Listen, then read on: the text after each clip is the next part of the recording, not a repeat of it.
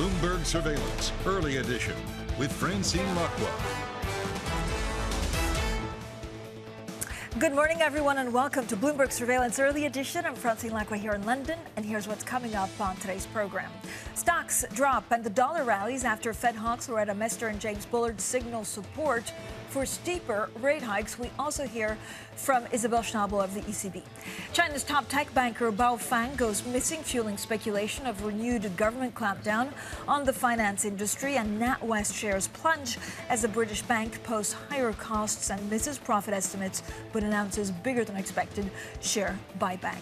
Now, first thing is first, let's check in on the markets. There's a lot going on. First of all, there's definitely a tilt to more hawkish messaging from central banks, not only to very hawkish but influential non-voting members of the Fed came out yesterday saying, watch out, the markets may be not pricing this correctly. But we also heard from Isabel Schnabel of the ECB, Ariana Rando, and our Alexander Weber did a great interview in Frankfurt earlier this morning, and one of the most senior officials of the ECB, Isabel Schnabel, is basically saying, look, we're still far away from claiming victory, and she specifically pointed to the fact that the markets could also be getting it wrong. European stocks on the back of all of that down 1%. If you look at U.S. futures, they're also seeing a bit of pressure, and then we look at dollar and, of course, sterling. We also know that Rishi Sunak, the Prime Minister of the UK, is in Northern Ireland trying to broker a deal, of course, on the Northern Ireland Protocol. So let's look at some of the European maps. Now, one of the big differences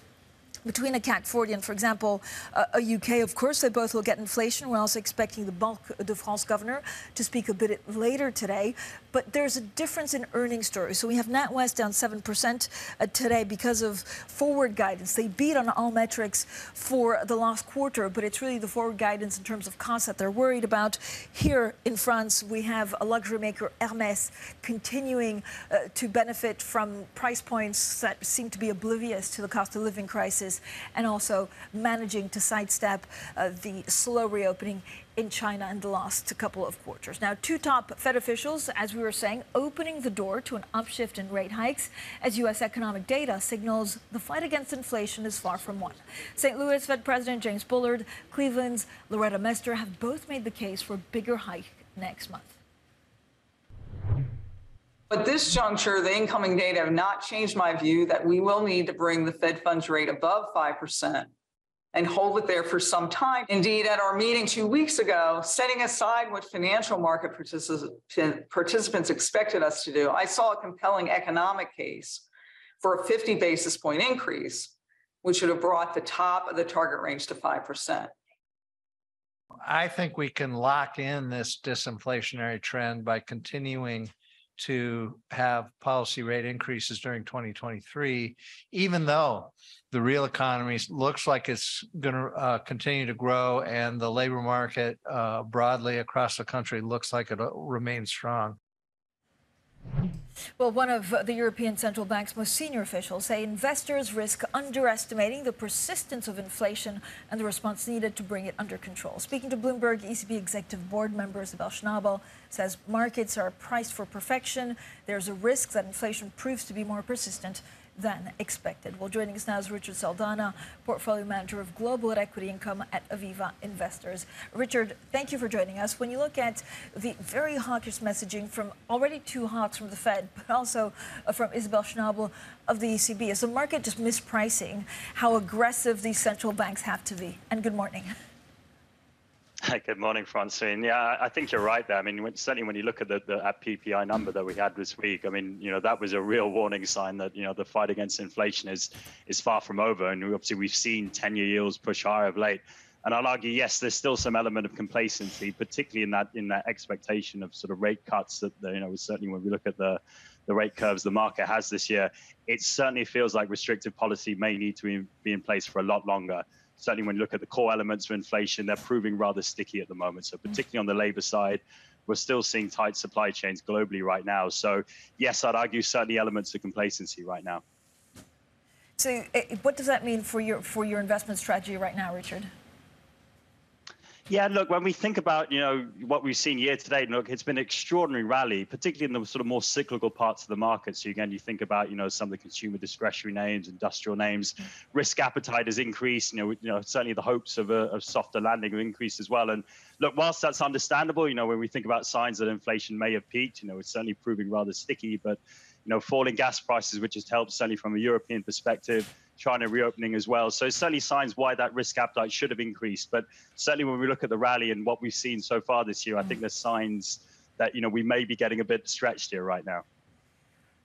What's your main takeaway from earnings season? I know, a lot of companies, certainly industry groups, have done better than expected. Is there worry that this is just a delaying effect for a lot of pain to come? Yeah, look, I'd say it's been a mixed results season. Look, companies have reported results probably not as bad as feared, but when we look at particularly the demand side of the equation, you're certainly starting to see signs of consumers continue to be squeezed. Pricing has certainly remained pretty robust, but we think that's going to come under pressure, particularly as we think as we go through this year, if that demand environment continues to weaken further. The U.S. consumer has held up well. I mean, that's certainly been that's certainly helped. But, we've seen that pool of excess savings, which was a big driver of that last year, continue to be drawn down. So, we look at the savings rate coming down there, signs that the consumer is starting to weaken there. So, we think that that's really, where investors need to be looking at right now, and we think, certainly when we think about it from an opportunity standpoint, we actually think the more defensive parts of the market is really where people need to be looking at right now. So healthcare, to us, remains a standout in terms of opportunity right now. So we're thinking about the health insurance sector, names such as United Health, Elevance. You think the value that these companies are offering you right now, and actually a pretty high degree of earnings visibility. So, we think about the challenges that we're facing right now. You've got companies here in that sector that are giving you that earnings visibility and actually, have derated relative to the market. So we think that's where the value is right now. It's in the more defensive parts rather than the more cyclical parts of the market. So what does that mean? I mean, last year was all about falling valuations. Is this year, are we going to see a rally in certain parts, or how bumpy is it going to be? I think it's going to continue to remain quite bumpy, if we're honest. As I said, when you look at the results season we've had, it's pretty mixed. Certainly, companies, I'd say, have been quite conservative in terms of their guidance. I think that reflects, they don't really have that visibility when you think of in the second half of this year. So we think those challenges still remain. I mean, as I said, pricing, has certainly helped. There's certainly been elements of the market where pricing remains strong. So you think about the consumer staples names that we've seen right now, particularly in the US, the likes of Pepsi, Coke, P&G, et cetera. But, we're certainly seeing in Europe, even some of those staples names that are pushing through pricing. I think of the likes of Nestle, Unilever, are seeing that element of, the consumer's not able to take some of that pricing. You're seeing that in terms of the volume weakness, some elements of trading down there. So as I said, that pricing lever, which has certainly helped offset some of the demand weakness, we think is also going to come under pressure as we go through this year. Richard, how do you look at the difference, for example, between Europe and the U.S., also given what central banks are doing? Are you tactically allocating to certain countries or regions? Yeah, look, we think from a valuation standpoint, Europe still remains pretty attractive right now. We're certainly looking at particularly some of the companies on the luxury side of things. So, the likes of, Kering, Richemont, et cetera, LVMH. We know, again, when we think about what's going on in China right now and that sort of reopening story, that Chinese consumer coming back, that pent-up demand, I think that continues to play out. And we think, this year that will continue to be the case as well. So I think that's one element. And actually, if you think about Europe as well, some of the more industrial names, particularly on the automation side of things, we actually think whilst, companies have been prioritizing, obviously from a cost base, we think automation continues to be one element where they certainly, are prioritizing spending right now. So you saw that in the results from Schneider this week, Siemens the week before. So we think, again, that automation piece is probably one area that will continue to hold up quite well and be quite resilient. Richard, thank you so much, as ever, for all of your insights. Richard Saldana, their portfolio manager of global equity income at Aviva Investors. Now, coming up, China's top tech banker has gone missing, brewing concerns over a fresh clampdown by the Chinese government. We have all of the details next, and this is Bloomberg.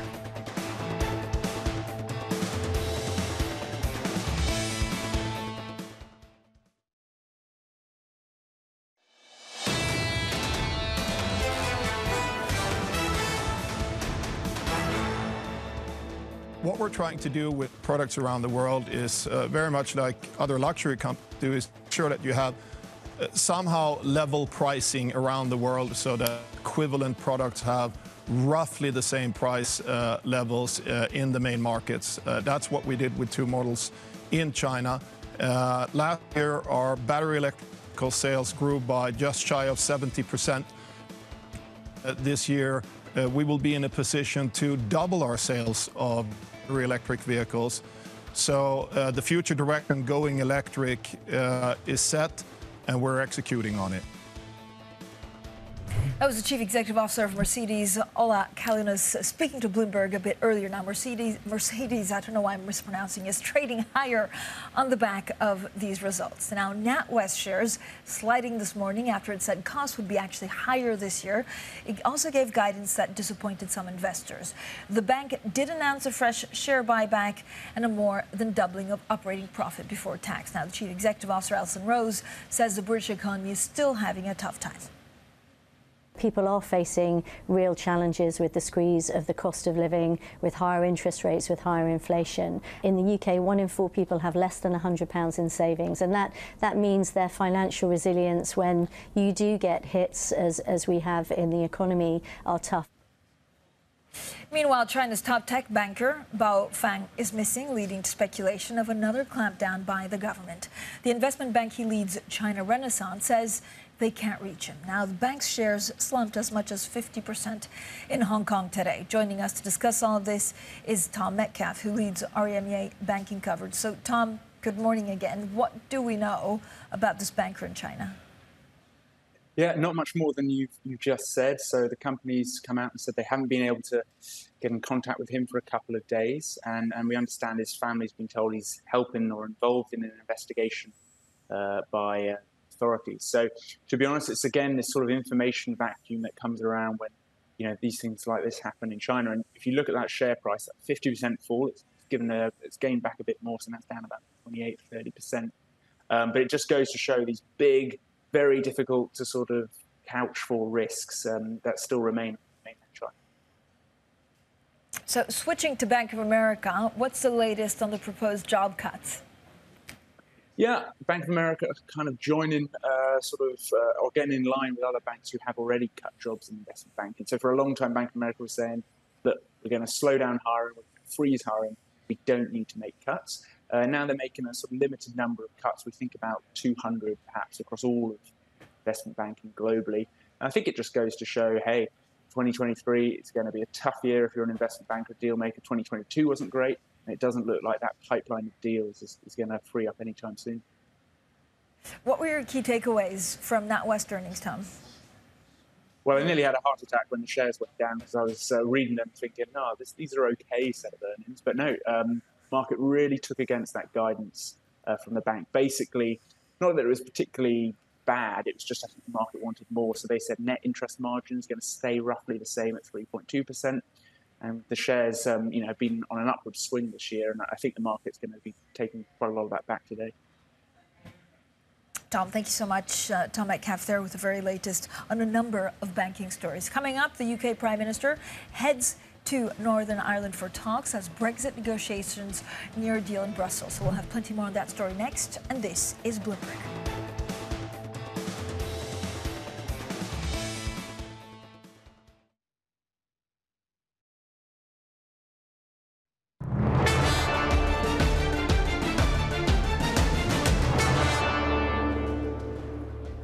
Economics, finance, politics. This is Bloomberg Surveillance, early edition of Francine Lacqua here in London. Let's get straight to the Bloomberg First Word News. Here's Leanne Gerrans. Hi, Francine. Joe Biden says he plans to speak with President Xi Jinping over the downing of an alleged Chinese spy balloon. The U.S. president says intelligence agencies don't have evidence that 3 other objects shot down were surveillance craft. Biden says the U.S. wants competition with China, not a new Cold War. Now, China's top leaders say the country has achieved a decisive victory over COVID. State television reports a Politburo Standing Committee is saying Beijing's policy U-turn late last year has been totally right.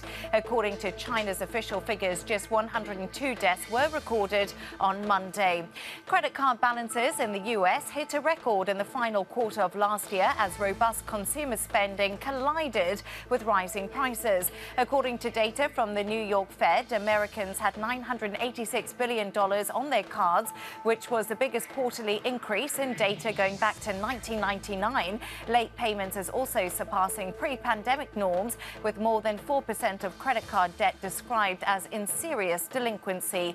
Global news powered by more than 2,700 journalists and analysts in over 120 countries. I'm Leanne Gerrans, and this is Bloomberg. Francine. Leanne, thank you so much. Now, the UK Prime Minister Rishi Sunak is in Belfast for talks with Northern Ireland parties today. It comes as expectations mount that the UK and the EU are actually close to reaching a deal on post-Brexit trading arrangements. Now, for more on all of this, we're joined by Bloomberg's Joe Mays. Joe, we think we're nearing a Brexit deal. How soon could it come? Well, it sounds like it could come perhaps Tuesday next week. That's the expectation. Rishi Sunak will have these meetings in Northern Ireland. He'll have these meetings potentially with Ursula von der Leyen in Munich on Saturday, which will be the high-level political talks, which could get us over the line. And then the expectation is that Rishi Sunak could go to his cabinet on Tuesday to brief them and then present a paper in Parliament with the deal. So, yeah, it sounds like we could be very much at the end game. It's Brexit all over again. There you go. As far as we understand, Joe, so Rishi Sunak's Belfast trip is to begin an engagement process. Is he going to promise things? Do you know what they'll discuss in detail?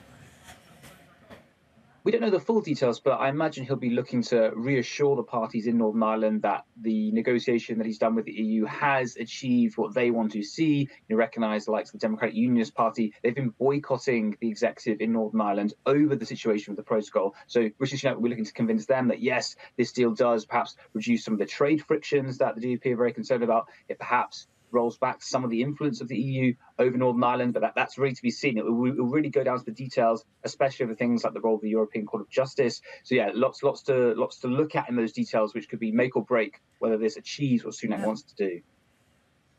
So, Joe, I mean, the other thing is that Tory Brexiteers have definitely indicated that they would oppose any agreement that would allow the European Court of Justice to maintain jurisdiction on matters of EU law in Northern Ireland. Are we, if you look at all the constituents and all the stakeholders in this, who's going to likely block this more? Well, I think the key thing that goes in Rishi Sunak's favour is that those hardliners, so to speak, those purists on the Brexit question within the Conservative Party, their number is fairly few at this point, such that Rishi Sunak probably could afford to have a decent amount of dissent from that group. He'd still be able to get any kind of deal past Parliament because he has enough of his own kind of backers in the Conservative Party, plus even Labour might be supportive as well. So I think Rishi's bet here is that, the hard right might not like it, but it doesn't matter. He thinks he'll still be able to get this through. And will that help with the economy? Joe, can you give us a sense of exactly, where the agreement will fall on? Well, if it does reduce some of the trade barriers between Northern Ireland and the rest of the UK, that might perhaps give a boost to trade to Northern Ireland. But Northern Ireland has been one of the more successful performing regions of the UK in recent times, perhaps because of that location it has, both in the EU single market and in the UK's internal market. So that will be some benefit. And also this would probably reduce significantly the prospect of a trade war with the European Union, which had been a kind of slightly distant prospect, but a prospect nevertheless, because of these ongoing rumbling tensions over the Northern Protocol. So that'll be an upside as well. Joe, thank you so much. Bloomberg's Joe Mays there on the very latest on this Brexit negotiation. Now, Bloomberg's Maria today will also be speaking with the UK Prime Minister Rishi Sunak in a panel at the Munich Security Conference. That panel takes place tomorrow on Saturday, 12 p.m. UK. That's 1 p.m. Central European time. And we'll have, of course, all of the highlights on Monday. We'll also be covering all things UK every week on Thursdays, and that's at 9:30 a.m. in our half-an-hour special. The markets, if we focus on the markets, so far the dollar has been rallying. Stocks have also been dropping along U.S. equity futures, with expectations of steeper U.S. rate hikes growing after comments by two Federal Reserve officials. Now, if you look at the Bloomberg dollar gauge, rising some 0.5%, it has erased its losses for the year. Yields on 2-year and 10-year treasuries both set 2023 highs this week. Now, data on Thursday, yesterday in the U.S. really showed U.S. Producer prices rebounded in January by the most since June. We did have 2 Federal Reserve officials talking about some of these steeper U.S. rate hikes. The Federal Reserve Bank of Cleveland President Loretta Mester said she'd seen a compelling economic case for rolling out another 50 basis point hike. St. Louis Fed President James Bullard also said he would not rule out supporting a 0.5 percentage point increase at the March meeting. The other story we need to watch out for is Isabel Schnabel. Now, she spoke exclusively to our Alexander Weber and Jana Rando in Frankfurt. She is one of the most senior officials, of course, at the ECB, and she basically says that investors risk undermining the persistence of inflation and the response needed to bring it under control. I don't know if we have a full screen of what exactly Isabel Schnabel has said, but she says, look, we're still far away from victory, and actually the markets could be getting it wrong. So we'll have a full look of that, the hawkish messaging from the ECB and from the Fed. Let's also take a look at some of the key things that markets are watching out for today. 11:30 a.m., it's the ECB's François Villeroy de Galhau. He will comment on monetary policy and inflation in Paris. 1:30 p.m., Richmond Fed President Thomas Barkin will speak to reporters at an event in Virginia. And then a short time later, we hear from Fed Governor Michelle Baumann. And then it's a Munich Security Conference where our Maria today is attending. Coming up, we're joined by the Infosys President Mohit Joshi. We'll discuss the skills market, the risk of recession, and much more. That interview coming up next. And this is Bloomberg.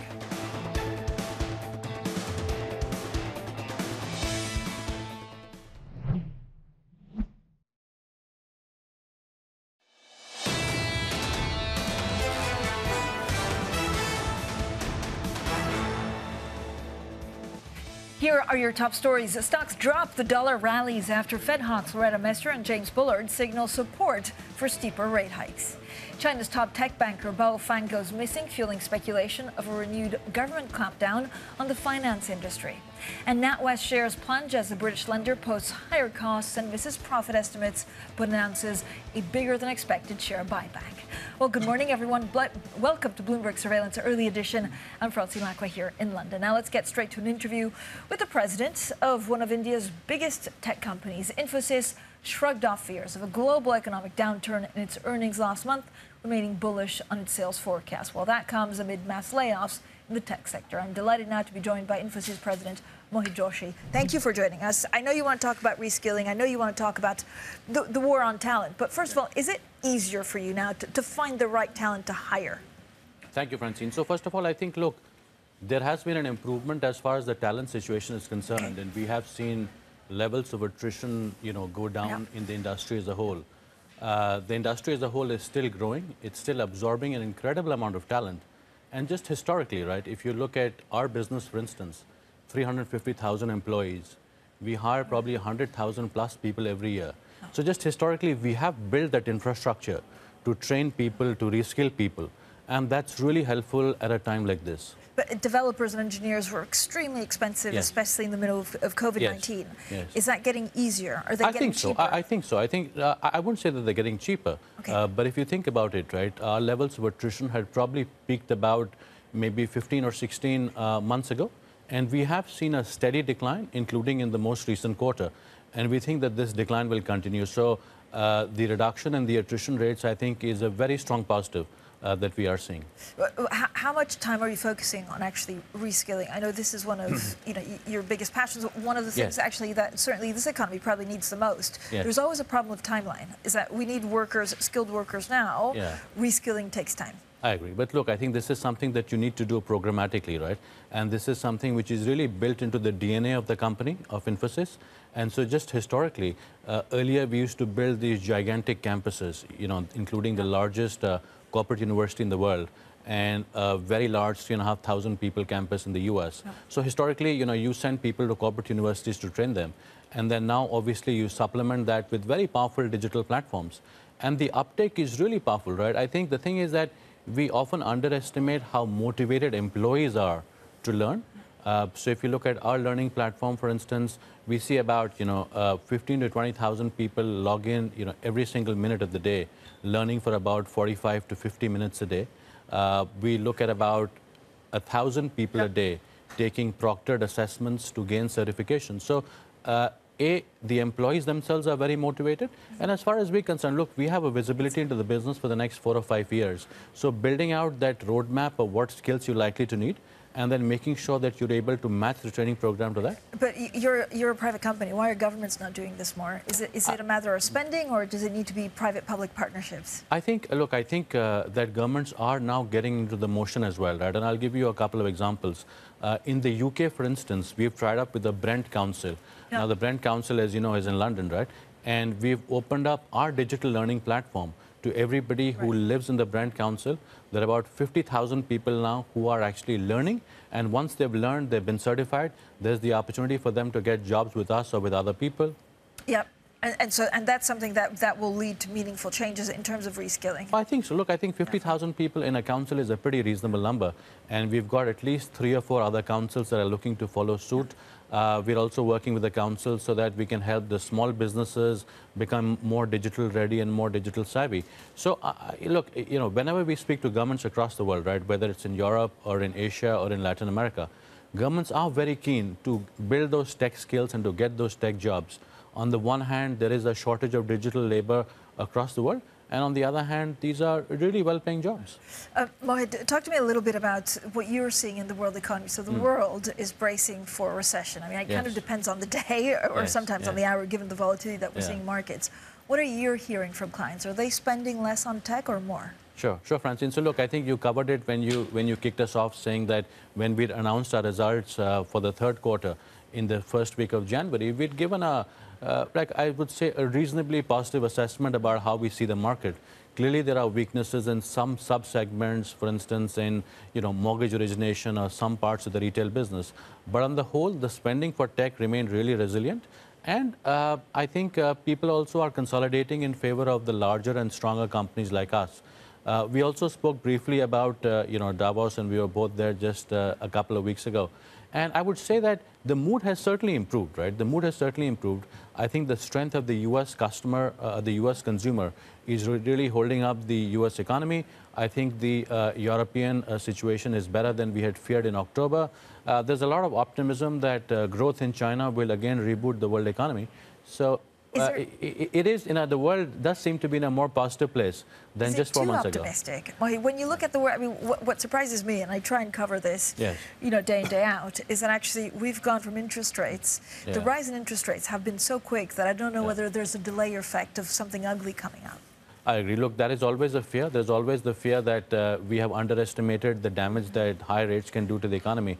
But I'd much rather have, too much optimism than what we had in May of last year, right? Like in May of last year, when you were in Davos, it was borderline suicidal, right? The mood. And so I think we went into the start of the year with very low expectations and maybe thinking that there's a shoe to drop in January or February, very large pullbacks. And the fact that that hasn't happened, the fact that the consumer has stayed strong. I was in a number of sessions with the banks, right? And banks are constantly looking at their data in terms of spending, in terms of, incomes. And what they're saying consistently is that the consumer is very strong. And I think that's helped power the economies. Yeah, we had a bit of and that's what NatWest said today, but actually the share price is down 8%. So that's maybe another story. Can you give us a glimpse into, when you look at your clients, who's doing well and who's not in terms of industry? Because that always, you're such a great barometer to make us understand who's spending in this kind of world economy. So look, I think, if you look at the financial services business, right, the large global banks and the large American banks are still doing well, and a number of them, including Bank of America, for instance, have stated their optimism and the desire to keep investing from a technology perspective.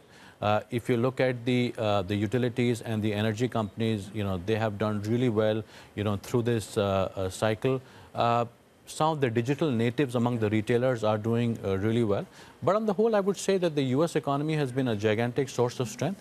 In some other industries also, even if they're not doing really well, if you look at the auto industry, for instance, the move to electric vehicles, the move to digitization is such a powerful force pushing technology spend that it has had a very positive impact on our business. How are you thinking about possible M&A? Are there targets out there because valuations are quite cheap?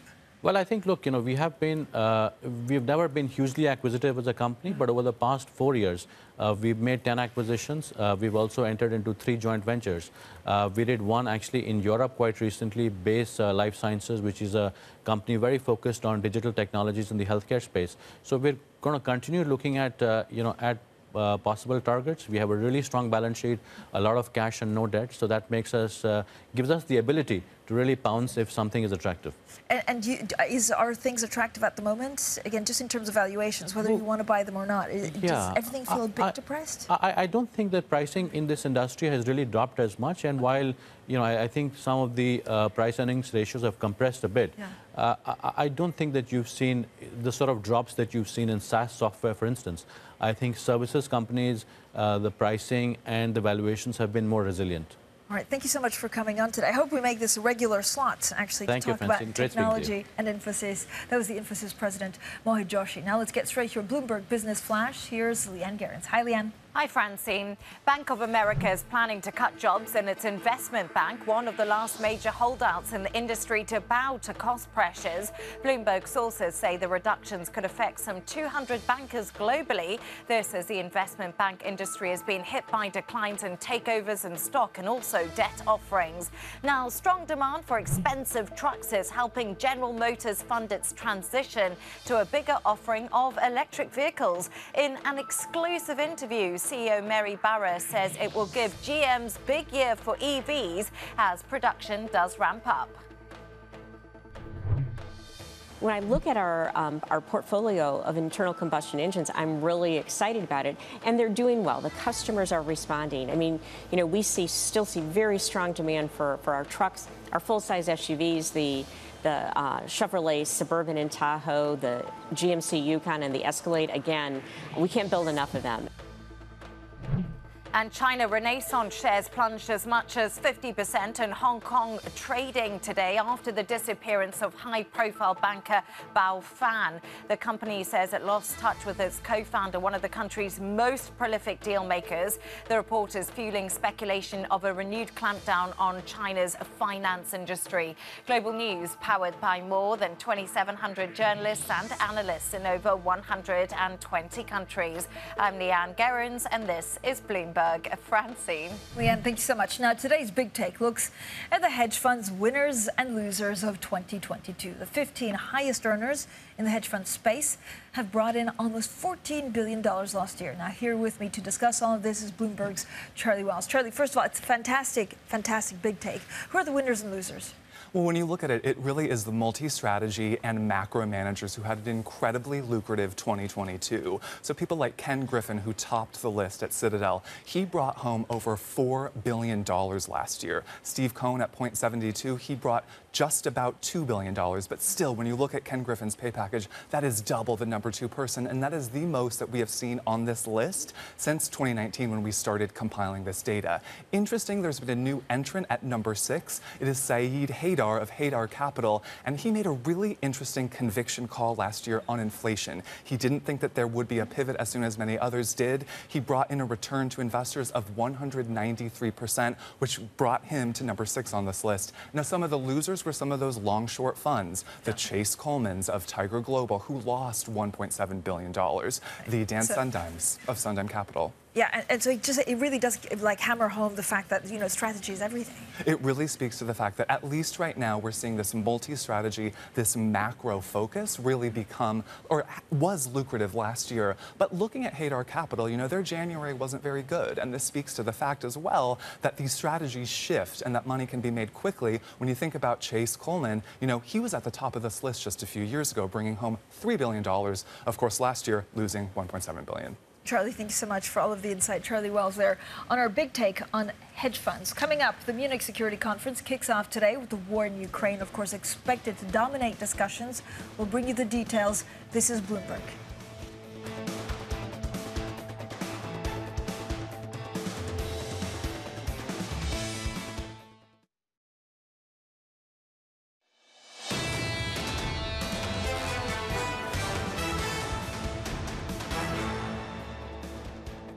Next week will mark 1 year of Russia's invasion of Ukraine, an action that upended global political relationships as well as financial markets and economies. Guy Johnson has more on how the conflict has changed the world. The war in Ukraine has arguably provoked the most profound change in the world order since World War II, one in which Vladimir Putin has found himself increasingly isolated. I'm taking robust action to make sure the pain of our sanctions is targeted at the Russian economy. The West responded with a show of unity, both with sanctions on Russia and with billions of dollars in aid for Ukraine. NATO allies have provided increasing amounts of weapons to Kyiv, including rocket launchers, air defense systems, and more recently, dozens of combat vehicles. The joint efforts have led to a renaissance for NATO. But the war has also caused an economic dilemma for the West. Over-dependency on commodities from authoritarian regimes like Russia makes us vulnerable, and we should not repeat that mistake when it comes to China. The war has brought Vladimir Putin and Xi Jinping closer. China has increased imports of Russian oil, but also sought support over Taiwan. Russia has also turned to Iran to defy sanctions, with a new $25 billion trade route through the Caspian Sea. Others, like India, have declined to condemn Russian aggression while benefiting from cheaper oil. Meanwhile, Turkey is playing the mediator role amid deepening economic ties with Russia. Putin stands firm because he is dominating the political scene. There is no media freedom, there is no NGOs, there is no opposition, but people feel the effects of Russia's isolation. As such, the future world order could well be defined by the length of the conflict, as well as Vladimir Putin's support abroad and at home. Bloomberg's Guy Johnson there on the impact of the Ukraine war on the world order. Now, one of the world's leading forums for geopolitical debate, the Munich Security Conference, also kicks off today. The war in Ukraine is expected to dominate discussions. Now, for more, we're joined by Bloomberg's Maria Tadeo in Munich. Maria, what are you looking at at the Munich Security Conference?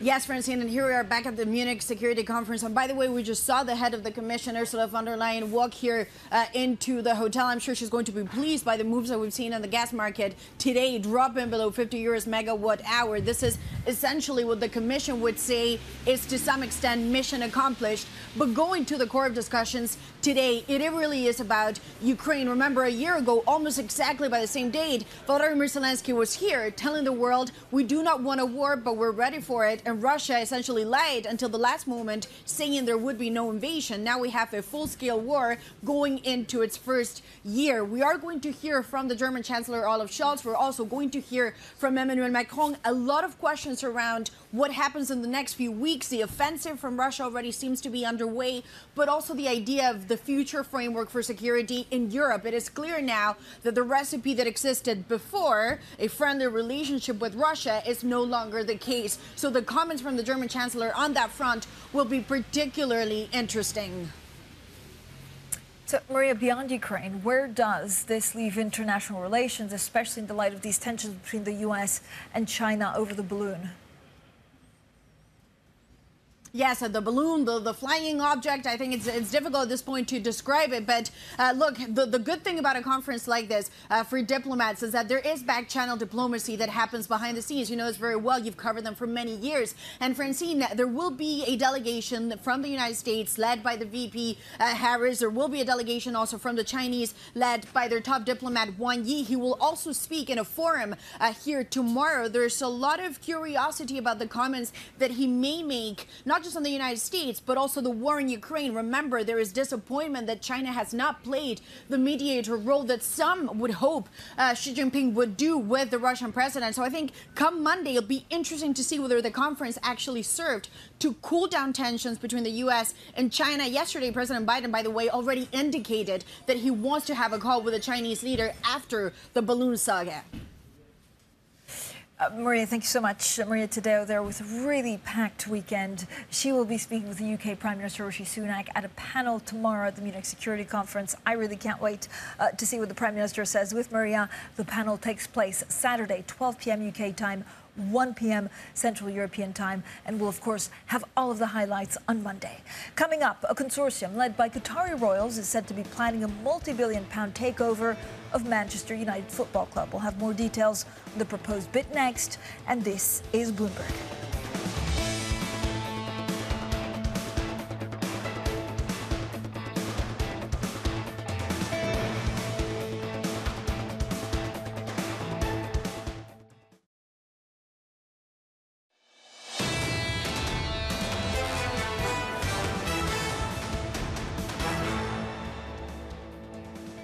Let's talk football. Sources have told Bloomberg that Qatari investors are preparing a roughly £5 billion opening bid for Manchester United Football Club. Well, joining us now is Bloomberg Opinion's Matthew Brooker, who looks at, of course, not only Qatar but football.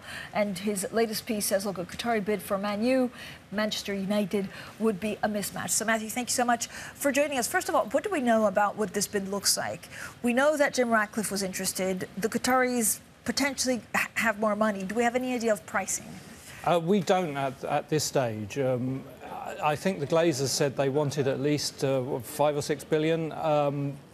Manchester United is listed in New York, and last time I looked was worth around about 4 billion. So you're looking at about 50% markup on what the market currently assesses the club to be worth. And there's a number. I mean, there's so much money swirling around, frankly, in UK football since Chelsea got taken over by Todd Bowley. Does it change the way that this is perceived? We also spoke with the Qatar Investment Authority in Davos, and they were quite clear. Look, there's opportunity in football. Yeah, I mean, I think it really exacerbates the issues that football is grappling with at the moment. I mean, a very expensive takeover of Man United by a deep-pocketed investor like this Qatari vehicle would doubtless be good for Manchester United's prospects as a business and for on-field success if it gets a lot of investment and it ups its transfer spending. But at the same time, that's going to exacerbate this problem of the real concentration of economic power at the top of the game. And how that's affecting the rest of English football and indeed the rest of European football. So, Matthew, do we have any idea of the intention of the Qataris? They already own PSG. It's unclear whether it's the same group of billionaires or another. Well, they would have to argue that they are separate. Yeah. The Qatari Investment Authority, which is the Qatari Sovereign Wealth Fund, already owns Paris Saint-Germain in France.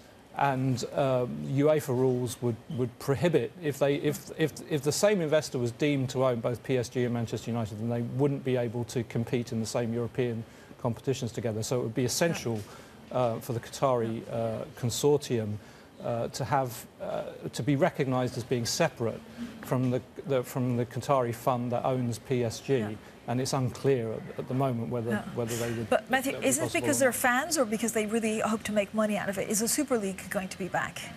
I mean, the financial structure of football is very interesting. I mean, when you look at the finances for Manchester United, I mean, for me, it's very difficult to see how this turns into an economic return unless the economic structure of the game changes, which may be what they're looking for. Thank you so much for joining us today. Bloomberg Opinion's Matthew Brooker. Now, the dollar is rallying. Stocks are dropping along U.S. equity futures. There are expectations of steeper U.S.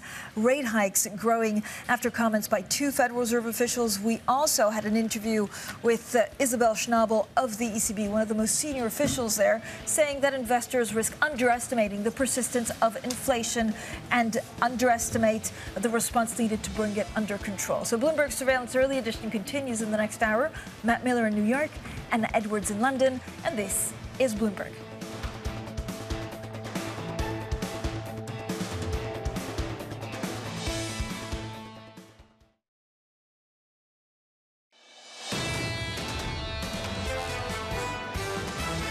There's a whole range of possibilities that are out there with very different implications. It comes down to inflation. Do we get back to this disinflationary trend, or do we see a plateau? I don't think the disinflationary story is over, but we have to be aware that it's going to take time.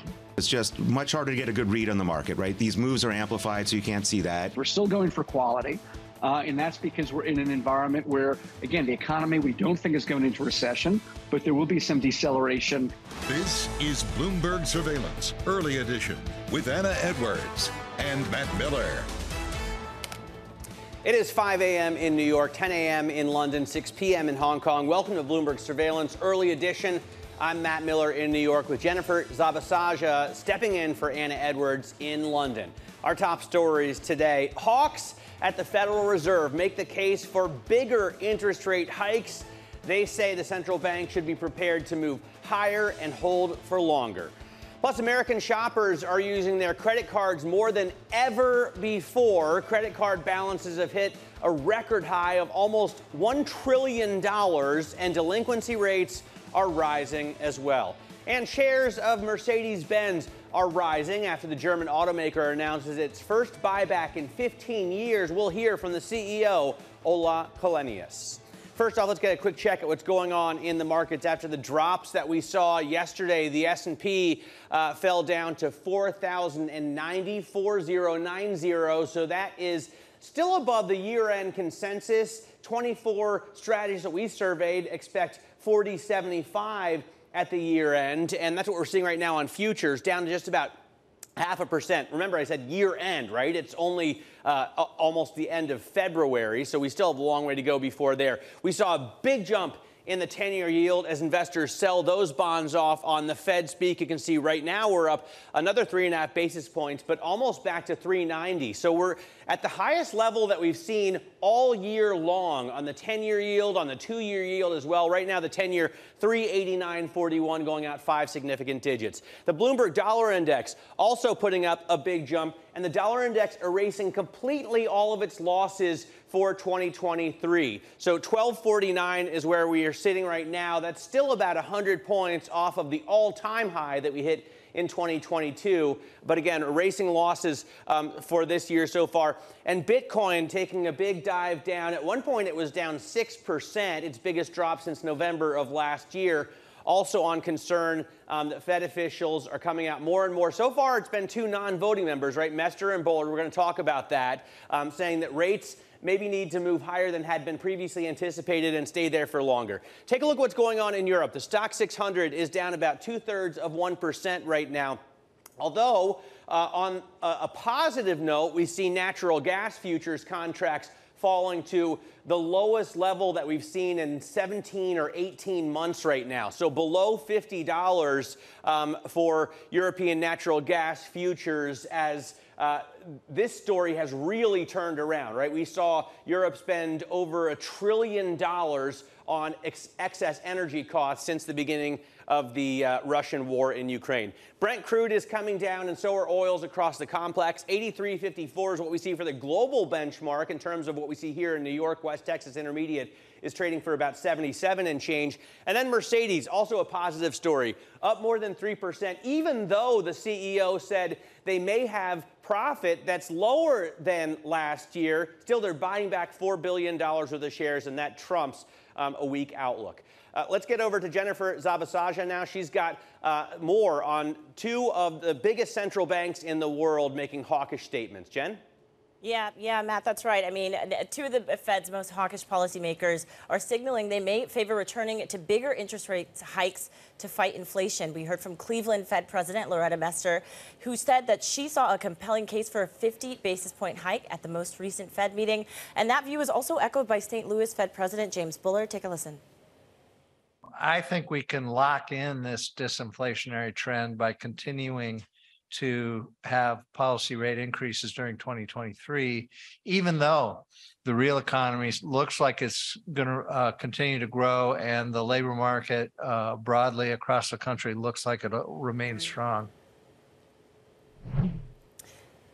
Now let's bring in Bloomberg Markets reporter Valerie Teitel, who is joining us here in studio. So Valerie, hawks are now saying that they're open to a 50 basis point rate increase. Are we just back to worrying again about the pace of increases? Give us your assessment. Yeah, look, that door being open to a 50-point rate rise, even though they were hawks and yes, they are non-voters, still the fact they've come out and said it is quite jarring, and the markets are following suit. I want to go over a few of the things they said.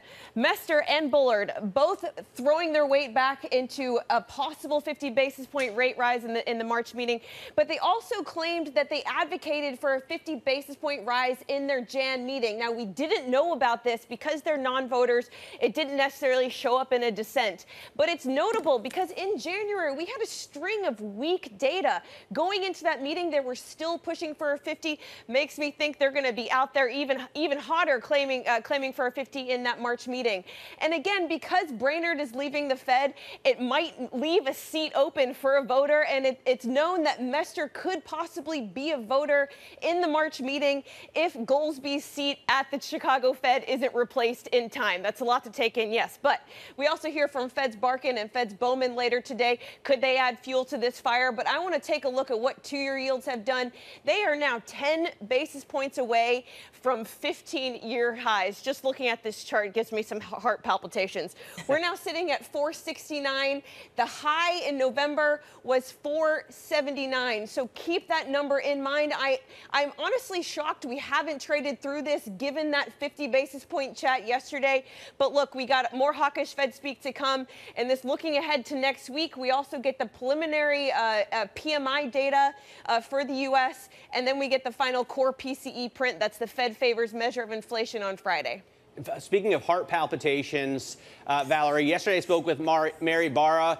She said that consumers on the lower end, they're starting to see delinquencies rise there. Plus, then I saw a story, credit card balances in the U.S. reaching nearly $1 trillion. That's according to a report from the New York Fed. Those delinquencies are rising as well. To me, this is like, the Jaws music for the coming recession. Yeah, so this is coming from a quarterly debt report from the New York Fed. The credit card balances are reaching nearly $1 trillion, Matt. Yeah, very, very concerning, I would say. I'm not sure about the level, right? But if delinquencies are rising, and right now we're talking about 4%, which gets to higher levels than we saw back in 2019 and 2018. So that is a concern. Valerie Teitel there walking us through what's going on with the central banks and the U.S. consumer. Meanwhile, over in Germany, shares of Mercedes-Benz are higher. A share buyback and strong fourth quarter performance helping out the luxury car maker, though it said earnings may slip this year. The $4.2 billion buyback is its first in 15 years. Bloomberg's Oliver Crook spoke to the CEO of Mercedes, Ola Källenius. I think we need to look at the macro environment and what the economy is going to do. It's natural that central banks around the world, when inflation has been rising for the last year or so, to react with interest rate hikes. And that is designed to clearly put a little bit of a cooling effect on consumption and get the inflation down.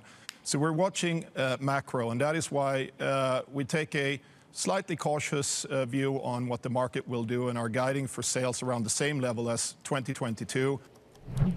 Oliver Crook joins us now from the Hauptstadt. Oliver, strong full-year numbers, but some concern going into this year. That's right, Matt. And it all ties into what you're talking about this morning, locking in that disinflation in the macro environment. So they've cited exceptional uncertainty going into 2023. They said that their revenue is going to be dead flat. Sales will fall a little bit. It's down to partially geopolitics, but also down to this idea that, the rates are really starting to squeeze consumers. And that he said that you're not seeing it yet in terms of the models that they're choosing, but they're bracing for that. But I think that it's worth actually just spending 1 second looking back at 2022. It really validates this tack that Mercedes has taken to go towards the luxury. If you go to the DAX low point for the pandemic, 2020, March 18th, Mercedes is the best performing stocks on the DAX. It's up more than 300%. And if you look at the market cap level, it's overtaken VW. So, a gratifying year, getting some more help this morning with the share buyback. So then, Oliver, looking ahead, if they are taking this cautious outlook, what then are they optimistic about? What is it that's actually going to drive growth for Mercedes past its competitors? So regionally, it's going to be the United States. So you have still strength coming in the United States. There is also a hope of a rebound in China after, in the latter part of the year. But the category is going to be EVs. So, Mercedes had a 70% jump in their EV sales. It's not a huge amount of the proportion of what they sell, but they want to double that. And then there's also the Inflation Reduction Act. I asked the CEO about that. Have a listen to where that fits in. We try to set up our production structures to, as best possible, meet the demand in the different markets. And the fact that the Inflation Reduction Act pushes the electric agenda, which goes hand in hand with our strategy, will make it economically more attractive to invest in the United States. But I also would like to caution that governments around the world should not couple that with protectionistic elements of such policies, because that drives overall growth in the world. So the Inflation Reduction Act supporting sales in the United States. Europe is going to be sluggish, they said. So there's some concern there, saying that you really need Europe to match China and the United States in terms of what they're doing in terms of supporting this industry. But the big unknown is going to be China, not just demand, but also an escalation in the geopolitical tensions. This is something they've put out on the outlook as something they're concerned about. It's their biggest market. So if there is a substantial deterioration there, it'll have a very material impact on Mercedes. All right, Oliver, thanks very much. Excellent interview. You can hear more from Oliver's interview with Ola Kalenius throughout the day on Bloomberg Television. You can also see it in full on Bloomberg.com. Now, a bidding war could be brewing for Manchester United. Sources have told Bloomberg a consortium led by Qatari royals is preparing a roughly $6 billion opening bid to acquire the English football giant from the U.S. Glazer family. Joining us now is Bloomberg's Joe Easton. So, Joe, what's the sense of whether the Qataris will win this bid for Man U? Don't they already own PSG? That's right, Matt, they do. So they do own the French team, the French Giants there. But in terms of for Man United, it looks like a really punchy bid. You mentioned their $6 billion. Bear in mind, this stock was trading at around $4 billion in terms of market cap before that report broke. So it would be a 50% premium.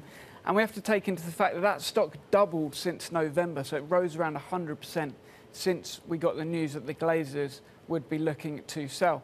The other competing rivals would be Ineos, which is owned by the British billionaire Jim Ratcliffe, and you'd have to question whether they would be willing to put that size deal to the board in terms of a sports investment for that company.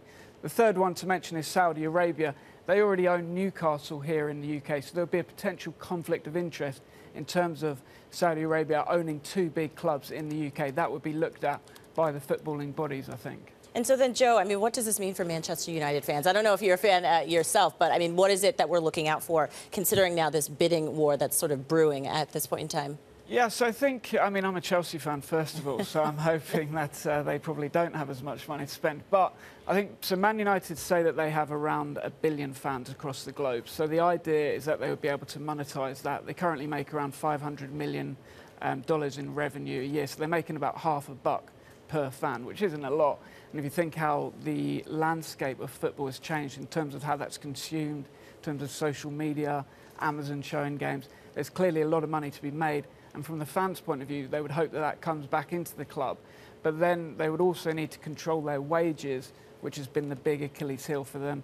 Players like Ronaldo, who's now left, paying huge amounts of money for those players. If they can keep that down, keep putting money into the club, it would be positive. All right, just pushing those prices ever higher, though, in terms of the entire club. Joe, thanks very much for the wrap. Joe Easton there talking to us about Man U and telling us that he loves Chelsea. Now let's get a look at some of the stocks we're watching in the pre-market today. A lot going on here. First of all, Moderna, the flu vaccine that they are pushing there yielded mixed results in a final stage trial, not doing as well for flu B as it did for flu A. That raises questions about the drug maker's plan to seek U.S. approval for a flu shot based on the messenger RNA technology. The shares down 5%. Texas Roadhouse reported earnings per share for the fourth quarter that missed the average analyst estimate. They had 89 cents in earnings. We were looking for 103. DoorDash, though, beat analyst estimates with earnings through cost-cutting efforts and as consumers continue to order pricey takeout, although apparently not enough from Texas Roadhouse. And DraftKings posted fourth quarter sales that beat expectations, raising its revenue guidance for the current year to as much as $3.05 billion. It also forecasts a much narrower loss than had been anticipated. Jen? Right. A lot to look out for, Matt. All right, coming up, it was a wild year for hedge funds in 2022. We're going to talk about the year's biggest winners and losers in just a few minutes. And we're also going to speak with Laura Cooper, Senior Macro Investment Strategist at BlackRock. This is Bloomberg.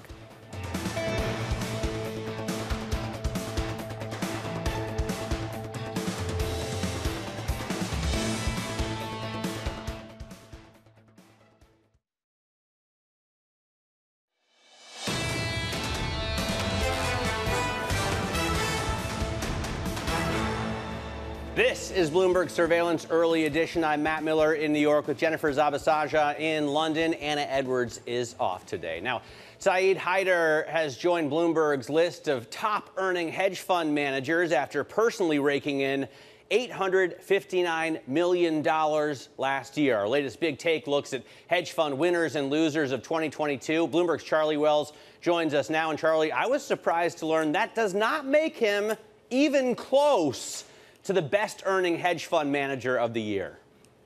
Matt, top spot goes to Ken Griffin of Citadel, bringing in over $4 billion in 2022. That is more than double the number 2 spot. That was Steve Cohen of Point72, who brought in about $2 billion. And you mentioned Saeed Haider, and that's a really interesting addition to this list. He came in at number 6, almost $900 million, and he is a macro fund manager. Really interestingly, made a strong conviction call in 2022 on some of those leveraged rate bets, and that really paid off. He brought a return to investors last year of 193%, and that really brought him a lot of money as well as his investors. And Charlie, when it comes to those that lost money, I'm not going to call them losers, but they lost a few millions. I mean, is there anything that connects all of them together? I mean, what is it that sort of unites their decrease in salary last year? Jen, that's a really kind question, I would say, to people who are nursing some of these losses. And look, for a lot of these long, short fund managers, they really had a difficult 2022 and not a very lucrative one. So I'm talking about people like Chase Coleman of Tiger Global. You know, he lost $1.7 billion in 2022. Dan Sundheim of D1 Capital losing $1.1 billion. And it's really striking, and it just shows how quickly things can change, because Chase Coleman, just a few years ago, was actually at the top of this list. Well, we should note that we do this every year, so we'll be back. We'll have you back next year. Thanks to Bloomberg's Charlie Wells for joining us today. Yeah. All right, and you can find all of our Big Take stories on Bloomberg.com and on your terminal at NI Big Take Go. This is Bloomberg.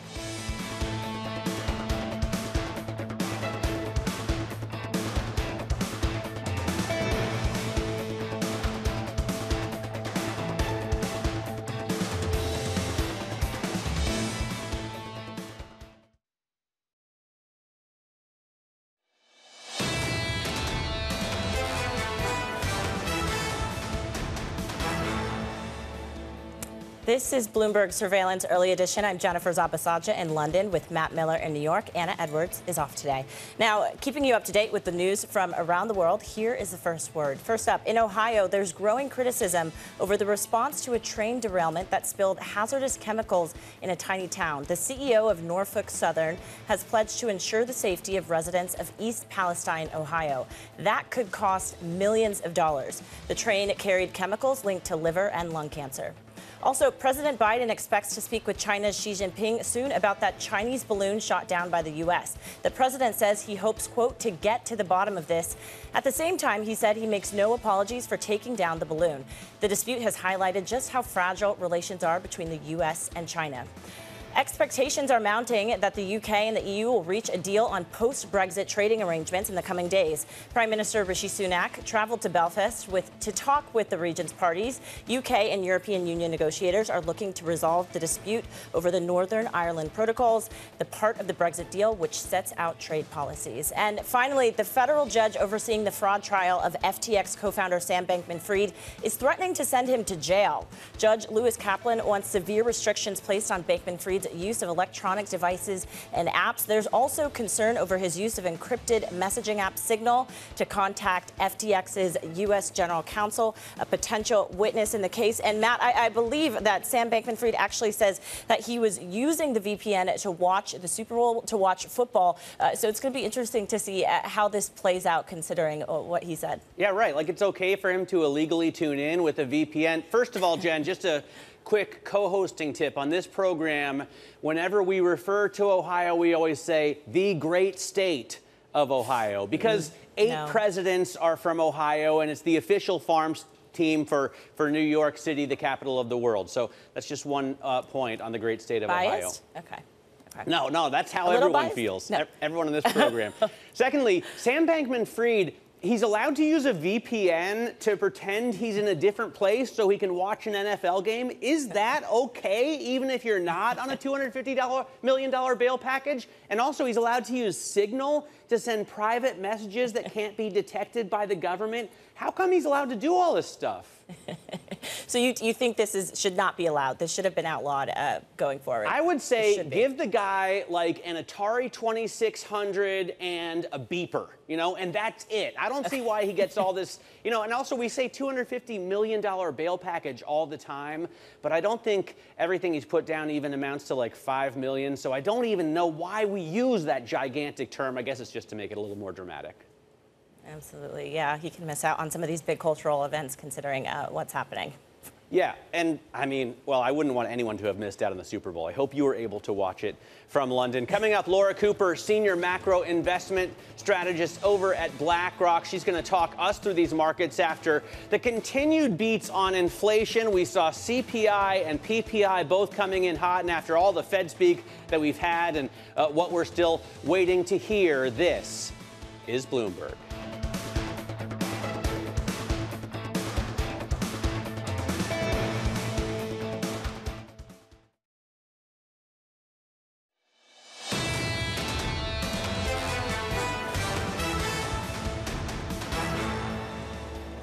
This is Bloomberg Surveillance Early Edition. Here is what you need to know today. Hawks at the Federal Reserve make the case for bigger interest rate hikes. They say the central bank should be prepared to move higher and hold longer. Also, American shoppers are using their credit cards more than ever before. Credit card balances have hit a record high of almost $1 trillion, and delinquency rates, they're up as well. And finally, shares of Mercedes-Benz are rising after the German automaker announced its first buyback in 15 years. We're going to hear from the CEO and continue to talk about this. I'm Jennifer Zabasajja in London with Matt Miller in New York.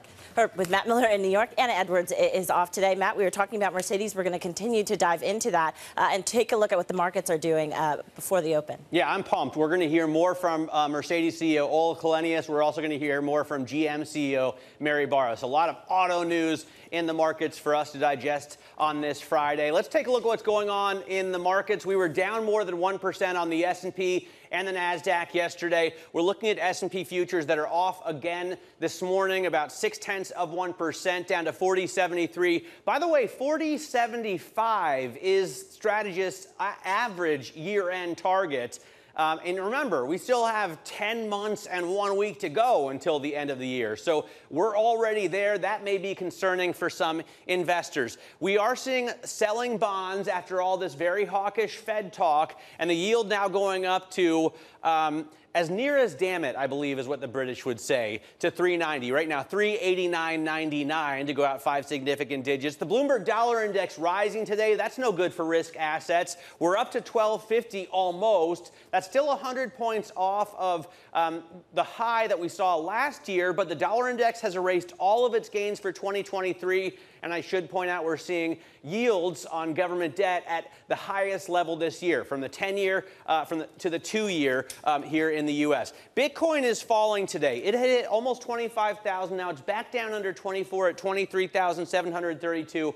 But taking a big hit also on this Fed talk and as U.S. regulators crack down on Bitcoin businesses. Let's take a look at some of the pre-market movers. Moderna is one of the big losers this morning.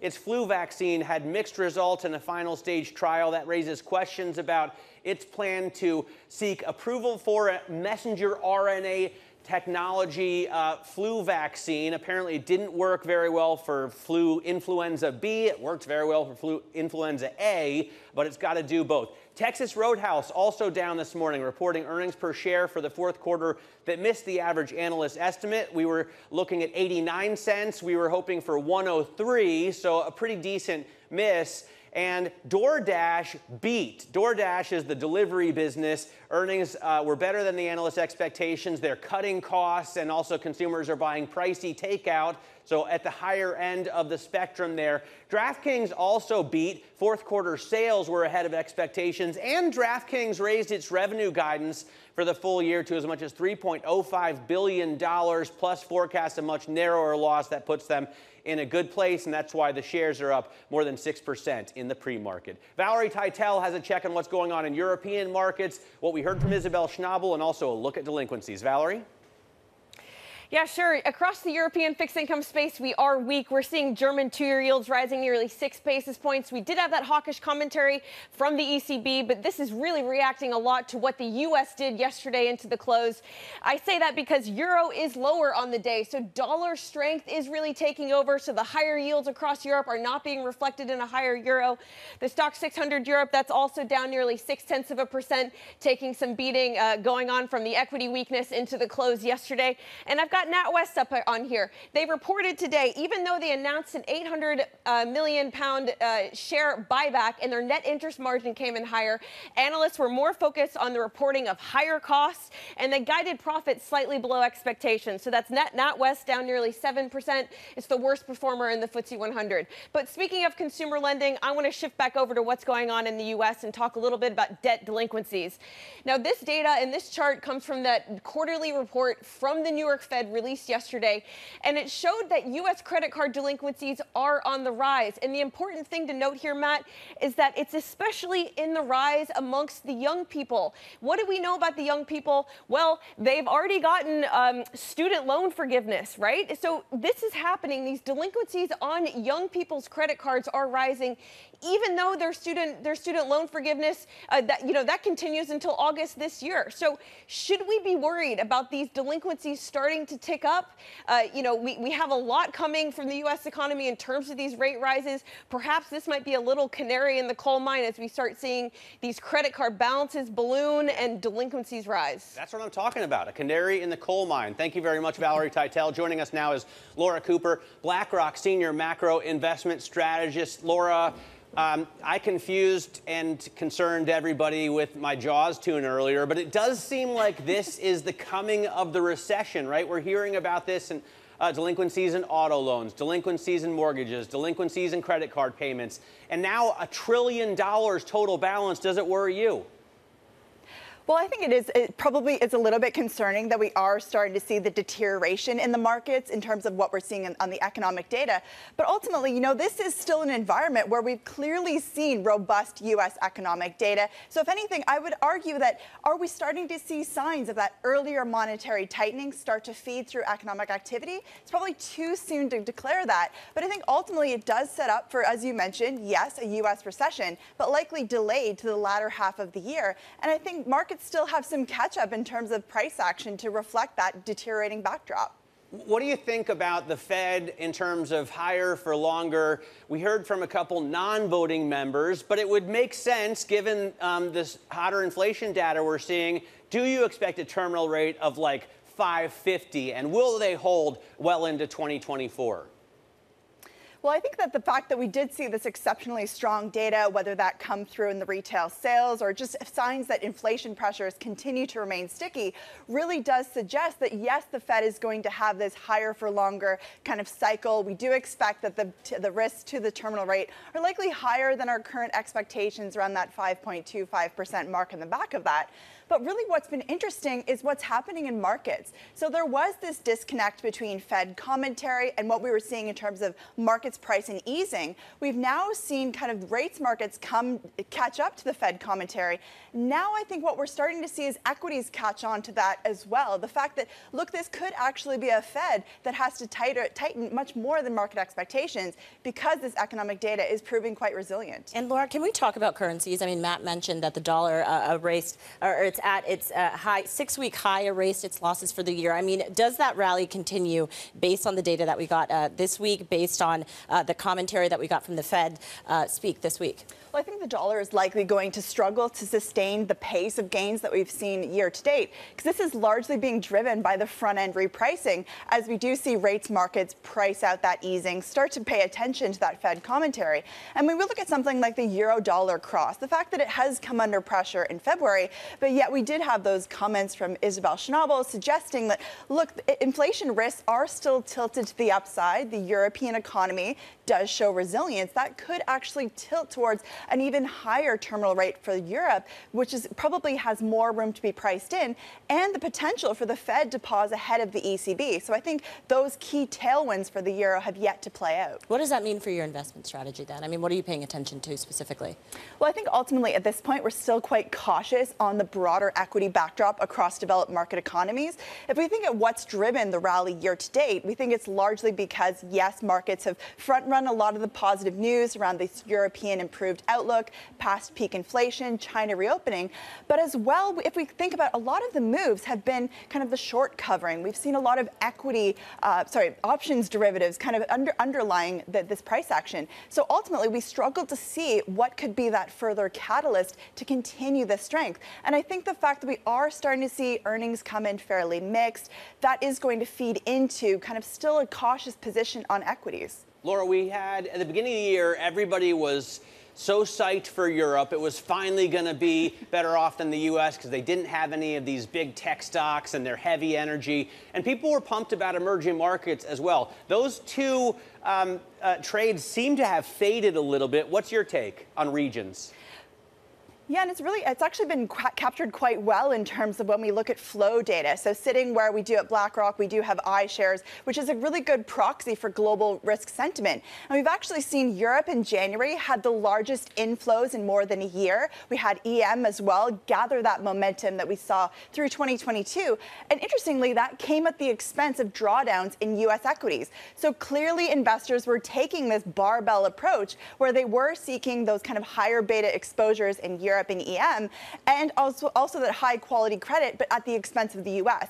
Now, the fact that the U.S. has outperformed Europe more recently, I think that does suggest that investors are going to go back into that higher quality U.S. stocks as we do see some of that momentum in Europe fade, because this is still a challenging economic environment. And I would argue that the inflation risks are actually probably greater in Europe than they are in the U.S. That's really yet to be reflected in prices. What specifically in terms of inflation risk? I mean, what is it that you think is really going to drive the overall global inflation picture moving forward? Well, I think ultimately when we look at Europe, for example, the fact that the economic growth has come in much better than expected. And so markets are kind of priced for this inflation to go well below 2%.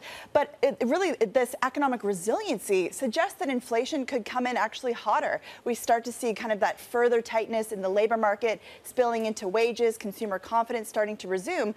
That could actually enable the ECB to go even higher for longer. And that's really the key risk that could potentially trigger the European economy into a recession, albeit delayed later this year. Wow. Laura Cooper of BlackRock, thanks as always for being here, and thanks for your time.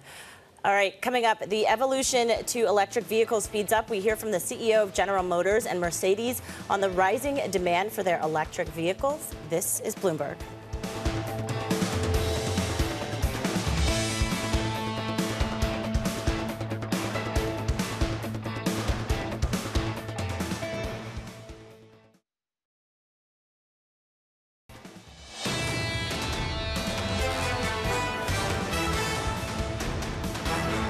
This is Bloomberg Surveillance Early Edition. I'm Matt Miller in New York with Jennifer Zabasaja in London. Anna Edwards is off today.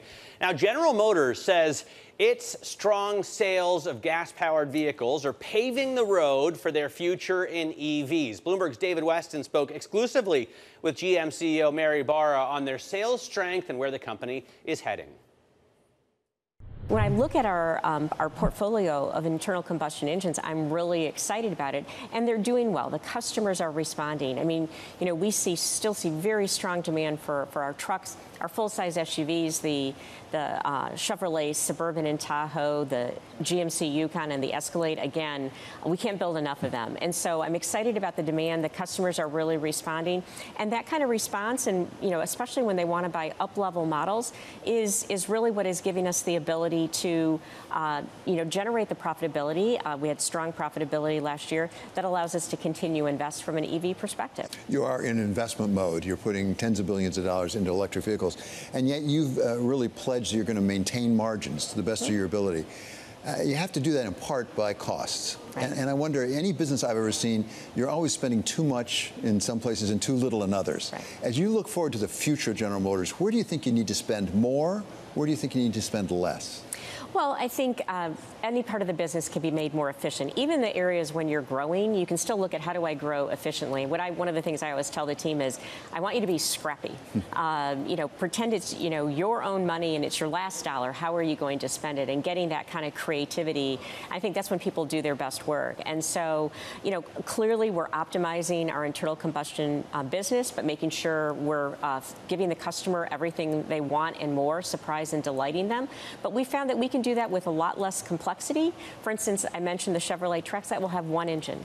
And so, that allows us to do the vehicle in a very efficient manner, but still meet the customer needs. But we've also found that, through COVID, we found we could take cost out, reduce bureaucracy, and now we've got to, continue to get at that. And that's why we announced with earnings, even though it was record earnings, we announced that and committed to take $2 billion out of structural cost between 23 and 24, and I know the team can do it. That was GM CEO Mary Barra speaking with Bloomberg's David Weston. And another driver in the EV race, Mercedes. Bloomberg's Oliver Crook sat down with the Mercedes CEO earlier today. I think we need to look at the macro environment and what the economy is going to do. It's natural that central banks around the world, when inflation has been rising for the last year or so, to react with interest rate hikes. And that is designed to clearly put a little bit of a cooling effect on consumption and get the inflation down. So we're watching macro, and that is why we take a slightly cautious view on what the market will do and are guiding for sales around the same level as 2022. But at the same time, our business model is very robust, with a guidance of between 12 and 14% return on sales. If we execute well, 2023 can be another good year for us. And so you cite the consumer there being squeezed a bit. Are you seeing that change in kind of the cars that people are choosing to buy? Are you seeing a change in consumer behavior due to that squeeze? Not yet. We have been seeing on nudging up in the segments that we're in, and also making sure that our top-end offering is very attractive. In fact, in 2022, our top-end vehicle sales grew by 8%, and we are looking at another slight growth on the top-end side for this. So managing your portfolio and making sure that you find the right operating point in the market, I think, will be key for 2023. And on that subject, you cut prices for the EQS over in China. How has that reacted in terms of sales? Has that worked, and what went wrong there? What we're trying to do with products around the world is very much like other luxury companies do, is ensure that you have somehow level pricing around the world, so that equivalent products have roughly the same price levels in the main markets. That's what we did with 2 models in China. Last year, our battery electrical sales grew by just shy of 70%. This year, we will be in a position to double our sales of battery electric vehicles. So the future direction going electric is set, and we're executing on it. And China is your biggest market. Obviously, we've seen tensions rise. It's one of the things you cite as a concern in your outlook. How is Mercedes preparing in case things further deteriorate? What is your plan there? Well, the Mercedes model, of course, is also based on the ability to export and import across the world, driven by the WTO rules. What we have learned from the COVID and the supply chain issues that we had mainly on the semiconductor side over the last couple or 3 years is that we need to create optionality on the supply chains, and we're working on that in our main verticals. Mercedes CEO Ola Källenius there, and we heard from the General Motors CEO Mary Barra. My dream car would really be an amalgamation of the two. I'd like to take a Mercedes AMG GT and drop in the Z06 5.5-liter flat plane crank V8, and that would be absolutely amazing. But Jen, I was super excited to hear from Mary, especially yesterday when she talked with David Weston. It seems like they're a coiled spring that's just about to explode. They want to sell $50 billion worth of profitable EVs by 2025. That would put them well above Tesla, 1 million EVs a year. And I think it's a pretty exciting story as they get ready to roll out a ton of different models.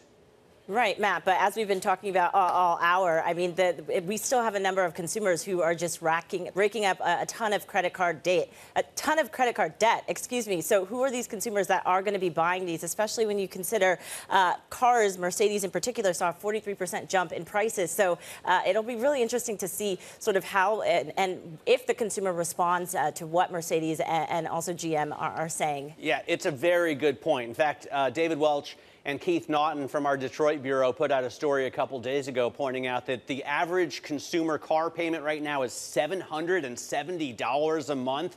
That's pretty punchy, especially when a lot of households need 2 cars. So those prices just keep rising, and I can't imagine how consumers are keeping up with that kind of affordability or lack thereof.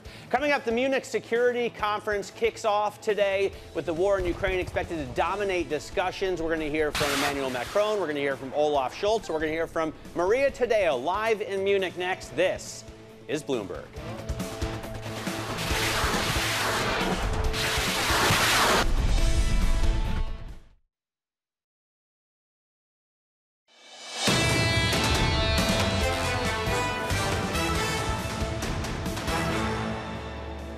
This is Bloomberg Surveillance Early Edition. I'm Jennifer Zabasajja in London with Matt Miller in New York.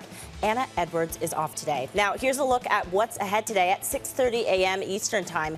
The ECB's Francois Villeroy will comment on monetary policy and inflation in Paris. At 8:30 a.m., Richmond Fed President Thomas Barkin will speak to reporters at an event in Virginia. And a short time later from that, we'll hear from Fed Governor Michelle Bowman speaking at a banking conference. And also today, the Munich Security Conference kicks off with the war in Ukraine taking center stage. Earlier today, we heard from Ukraine's Deputy Economy Minister. Take a listen. Economy suffered a lot because it's obvious that the challenges we're facing are not coming without consequences. So eventually, we must admit that the economy shrunk for at least 31% in GDP. We do anticipate little growth in the margin of like 2% at the end of 2023. All right, Maria Tadeo is with us now out of Munich. She's at the security conference. That's a gig that I used to have, and I think it's an amazing conference to attend. So I hope you have a great couple of days, Maria. What's going on right now? Yes, Matt, and what a year it has been. Remember, just essentially this time ago, a year ago, Volodymyr Zelensky was in this hotel you see behind me, telling the world that Ukraine did not want a war but was ready for it, and Russia, which denied until the very last second that it would invade the country. Now you fast forward to this edition, and what you have is a war that's now almost in its first year of duration. You have a full-scale invasion and a lot of questions about the future. Now, the mood here, Matt, it really is to me one of uncertainty. What happens next is a question that I ask every official, and obviously there's no clear answer to that. When will the war end?